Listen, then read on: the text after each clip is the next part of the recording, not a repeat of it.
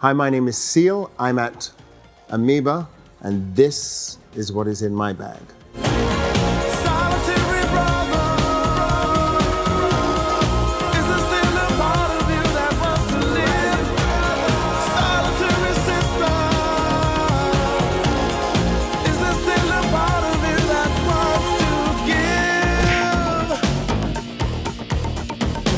See, this is what happened. I got in here and I just went for box sets because I couldn't believe it, being surrounded by all this great art. So this is by an artist that you can't not have, basically. Well, as is pretty much everything in my bag. But this is the Harvest 50th Anniversary Deluxe Edition. So it's on it. Out on the weekend. Okay, Harvest, A Man Needs a Maid. Love that song.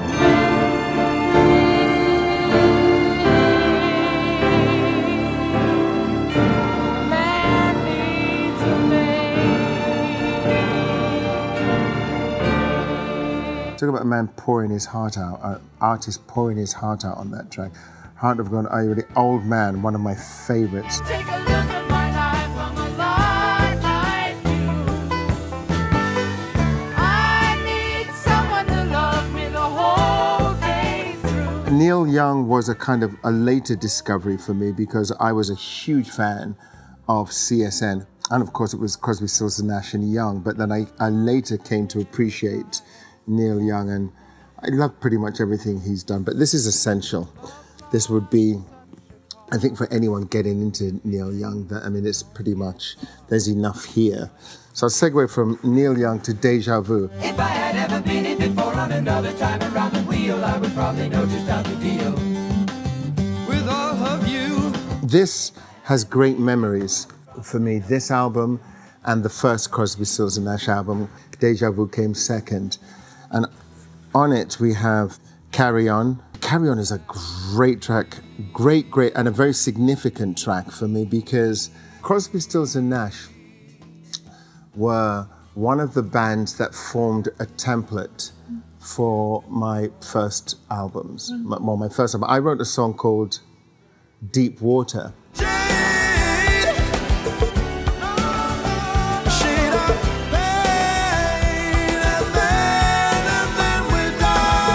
That was really a collection of 3 songs or 3 ideas that I somehow convinced Trevor could be one song. Trevor being my producer, Trevor Horn. I tell you we'll find a way, holding the sun. But that idea came to me because I was listening to Crosby, Stills and Nash's Carry On, which, you know, one morning I woke up. That's the first part, and that's. One morning I woke up and I knew you were gone. Then it breaks. Carry on, love is coming. This kind of percussionless section. Carry on, love is coming. And then it goes on into another section. So it's like 3 different parts. It's like 3 different acts of a play. CSN were the band that gave me permission to do that, to not think of songs in a kind of linear left to right fashion, that they could be as experimental and as long as it all came from this place of adventure and from the heart, as long as it all came from that, you could do anything. Anything was possible. Luckily for me, I ended up with a producer who entertained all of my madness and, you know, anyway. But then there's Our House on this. Oh, God, I like it. That's a song that I play with my love all the time. That's our song. Our house is a very, very, very fine house. Because the lyrics are just so beautiful. Our house is a very, very fine house with 2 cats in the yard. Life used to be so hard. Now everything is easy because of you. I think those of us who are lucky enough to feel that, you know, we'll be touched by this song. Okay, let's kind of jump ahead for a bit now. Alice in Chains. I feel so alone, gonna end up a big old pile of them bones. But Facelift was the first one, and it had Man in a Box.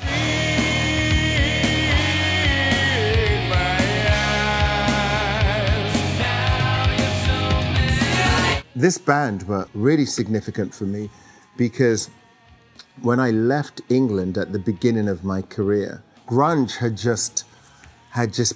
just kicked off. I remember coming to Los Angeles and being in a cab and talking to the driver, and we got talking about music. And he said, well, what kind of music do you like? Or what are you interested in? And I said, well, I'm really curious about this grunge thing, and like I really like it. And he said, who are the bands? I said, I love kind of Nirvana, and of course, and I like Pearl Jam. And he says, well, he said, oh, they're cool. Have you heard of this band called Alice in Chains? And I went, well, no. And he put on Man in a Box, and that was it. I heard Lane's voice, Lane and Jerry singing together with those close harmonies, and yes. And so out of that whole grunge period, they were by far my favorite, and I think the most underrated Alice in Chains. There were some great songs on here, like the obvious one being Rooster, which Jerry wrote about his father coming home from Vietnam.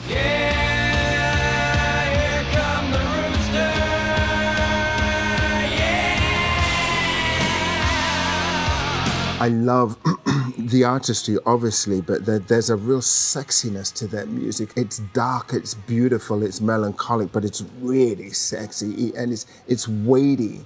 But they had something that all of those other bands that from that era, that grunge era, they had something truly unique. Like they had a soul that was almost like an R&B type soul, that even though it didn't sound like R&B, but that guttural soul, as opposed to just kind of being in your head, hence headbanger. They had stuff that got you right down here, and I'm a big fan of Alice in Chains and Lane's voice and his approach, God rest his soul. Then, okay, then we can go here. Kate Bush, Hounds of Love.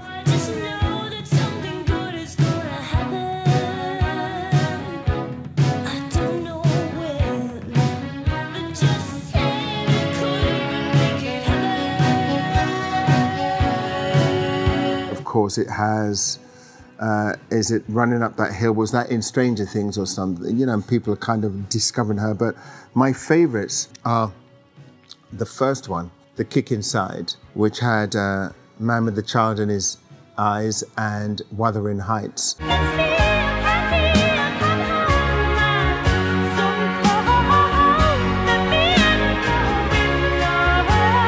Even the later ones, the one that has a pie on it, beautiful album. I can't remember what it's called now.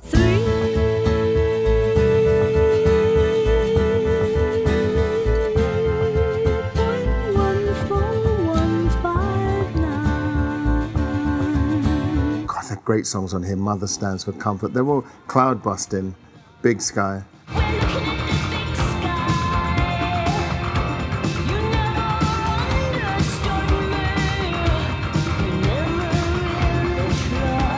Up until fairly recently, she has been such an unsung hero. I often refer to her as our greatest. She's a national treasure. And she's our greatest export, I think, Kate Bush, largely because she's been unsung up until now. But those who know, know. And if you don't know, now you know, in the words of Biggie. If you don't know, now you know, you know. David, pretty much the same. He was magical, a huge influence in my life, both as a friend and as an artist. Hugely influential. 5 years.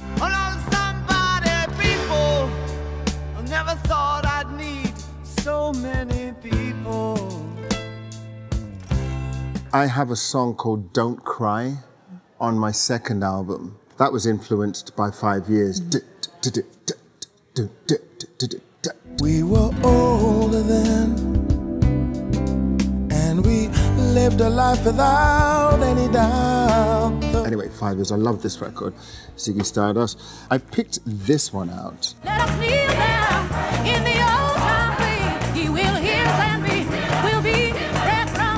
He will feed us until we won't no more. mean, spectacular. Like the wealth of education and information in the music that she put out, and her as an artist, for anyone aspiring to be an artist, male or female, is breathtakingly overwhelming. This is her in her most kind of pure and raw form.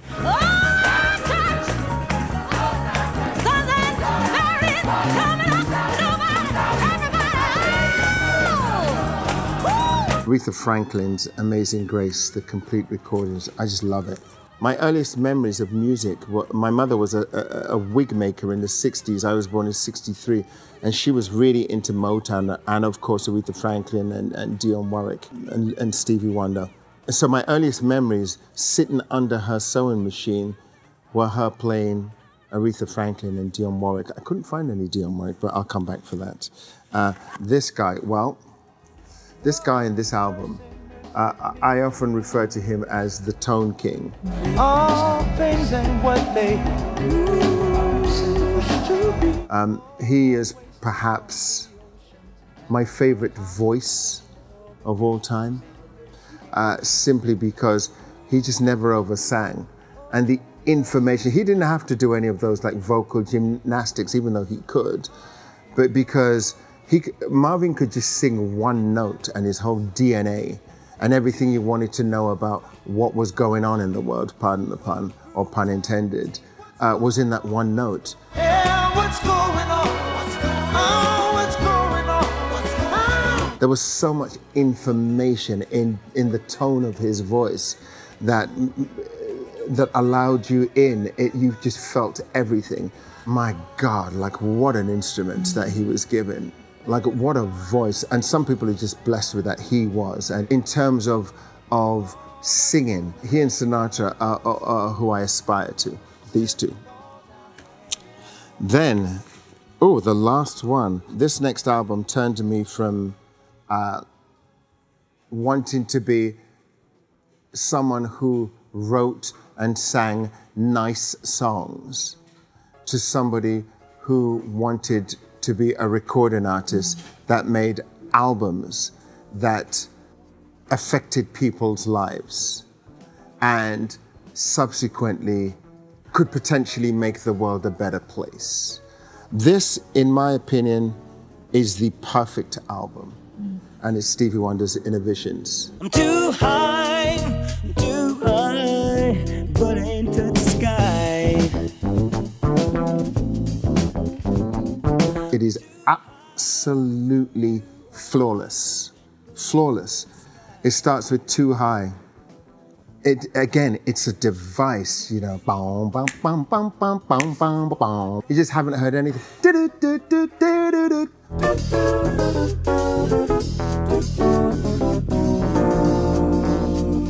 And he goes, I'm too high, never gonna touch the ground. And it's like, okay, well, where?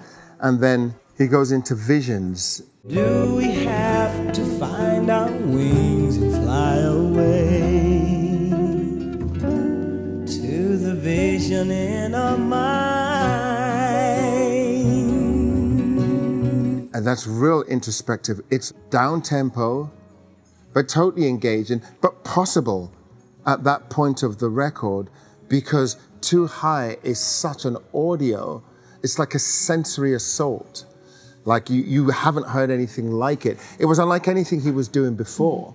And Visions, his visions are of a utopia, a perfect world of how it could be. And then, of course, you know, because he's taken the liberty with Visions, he doesn't want to leave you there too much. And remembering that this is a journey, then he goes into the classic, the banger of bangers, Living for the City. I mean, come on. Living just enough for the city. So, in summary, this was the most profound album of, not my career, but my life. This is the one that made me understand what I wanted to do with my life. This is the album that gave me permission to do what I wanted to do with my life. This is the album that made me look at the world in a different way. And I think everyone has that album. And those people who watch this will know what that album is. This was mine. Stevie Wonder's Innervisions. Thank you so very much. We could talk to you for hours about music. Thank you very much. Thank you. You remain my power, my pleasure, my pain. The digital age has robbed people of an essential part of this connection between the recording artist and the listener, which is perceived value.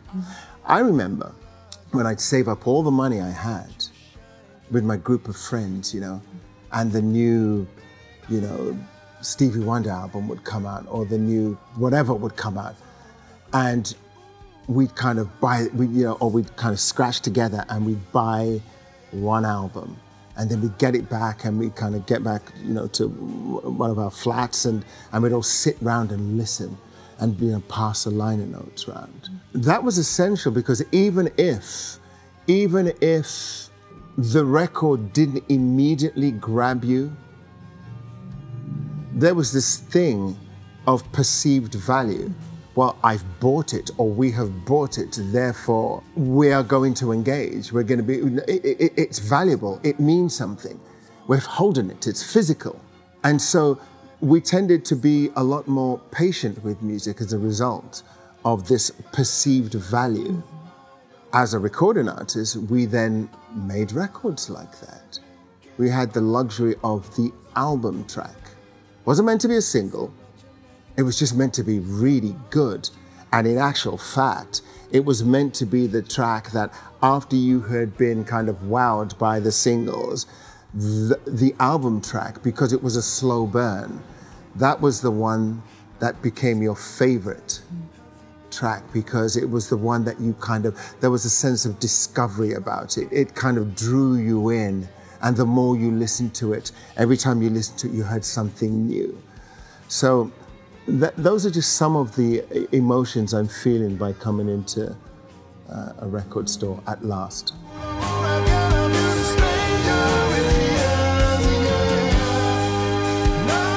Déjà.